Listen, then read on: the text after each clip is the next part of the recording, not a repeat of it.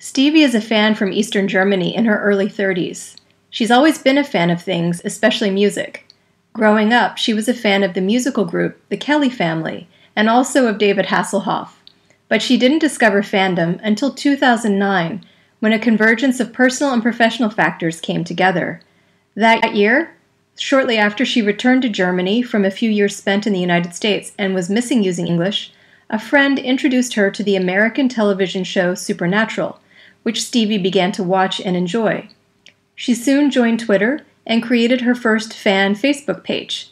She also began studying English and other foreign language teaching at university with the goal of one day living in London. In 2010, she joined the fandoms for two British television shows, Torchwood and Doctor Who, and created a fan Tumblr account. In 2012, she saw her first episode of Sherlock and joined the Sherlock fandom. In 2013, filming of the next series of Sherlock began in London and Cardiff, and Stevie began compiling and reporting on updates coming out of Setlock over Twitter and Tumblr. As a result, she found herself developing fact-checking skills, brevity, and speed in English for posting up-to-date and accurate information quickly for fans interested in following reports of filming or discovering leads about speculation online. At the time she entered fandom, Stevie was highly motivated to develop her English skills. In particular, she had a strong desire to shift her English from American to British English with the goal of one day living in London. However, motivation is not just an individual issue. As Ushioda explains, as we have noted, motivation is never simply in the hands of the motivated individual learner, but is constructed and constrained through social relations with others. This was something Stevie had become aware of, which is why she had shifted from fandoms based on a US television show to fandoms based on British television shows. Stevie developed social relations with members of British English fandoms via social media outlets as a way to gain access to and participate in social communities of practice for the purpose of developing a new identity, proficient speaker of British, and for the purpose of mobility. In her own words, I tried to shift my accent from American English to British English. I tried to learn to write color with OU and so on, and I started to watch Doctor Who and Torchwood. Those were my next two big fandoms. Her decision to become active in online fandom was also influenced by social factors, especially those she encountered in university. It was the opportunity to completely immerse myself in the English language. That was it for me. I was so stoked. I'm going to get online and I'm going to talk to people and learn English and I'm going to learn new words. And I used to sit there with a notepad next to Twitter and write down words I'd never seen before, look them up, learn them. Because that's how I acquired language, because I was in a German country going to university where even the English classes were held in German. I wasn't learning anything and I wanted to learn.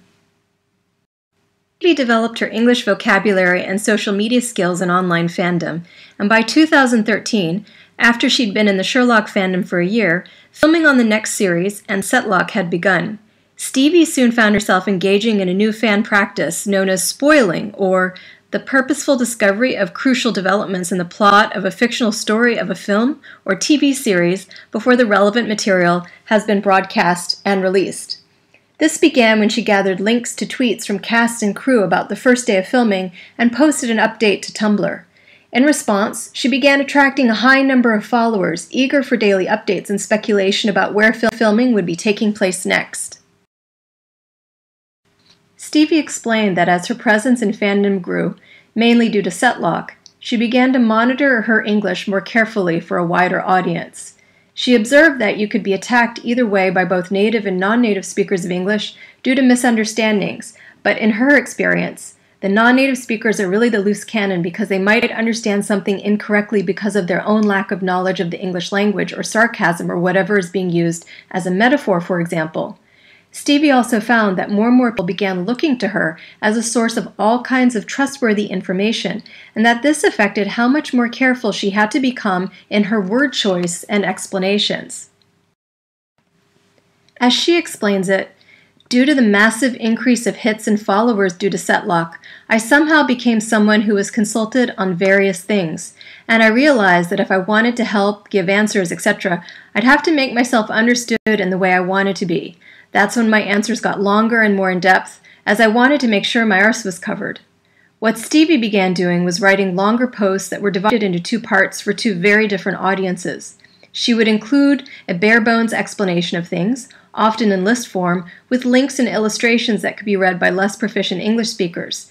This would be followed by more detailed explanations that included humor and insider jokes that could be understood by more proficient English speakers with greater vocabulary and cultural knowledge about the show, actors, and British society. Stevie's original motivation for becoming involved in online British-based fandoms was to develop her English for the purpose of one day living and working in London. After completing her university degree, she was able to find work in London as a nanny, where she continued to seek out more permanent jobs. She found that her involvement in online fandom helped her adjust to living in a large international city. I know I have these tools because of fandom to think differently, to think critically, especially to try to see it from a different point of view. And fandom has provided me with so many tools regarding my own everyday life and also accepting the other lives around me as part of the whole. But beyond this, fandom had also helped make her develop language and social media skills valuable to different industries. In spring 2016, Stevie came across a job announcement for a firm on London's South Bank seeking a bilingual German-English speaker for a position in online publicity and communications. The job requirements included expertise working with clients from multiple countries, social media skills, internet research skills, native writing skills in both German and English. She's been working there since June.